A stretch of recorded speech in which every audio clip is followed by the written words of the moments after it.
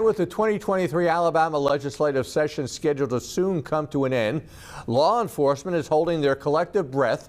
One bill will be approved by both chambers and then signed into law by Governor Ivey. The measure would make it a felony for a person to intentionally flee from law enforcement. Under a bill sponsored by Alabama State Representative Jenny Shaver, fleeing from law enforcement would become a felony. Currently, it's a misdemeanor.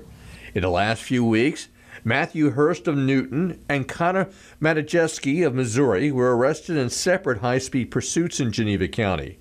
With the same crime of felony in neighboring Florida and Georgia, Geneva County Sheriff Tony Helms says the penalties are a lot less in Alabama. With Florida below us, it's a felony in Florida.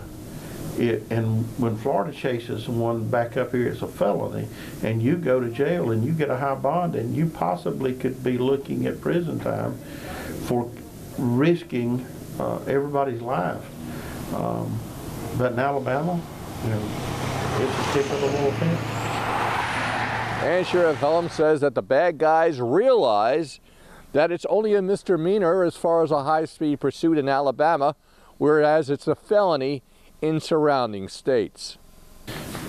Anytime that you have someone run from law enforcement, no matter what the circumstances, they're putting themselves at risk. They're putting the law enforcement officers that are having to chase them at risk, and they're putting our good citizens, they're citizens of the counties, at risk.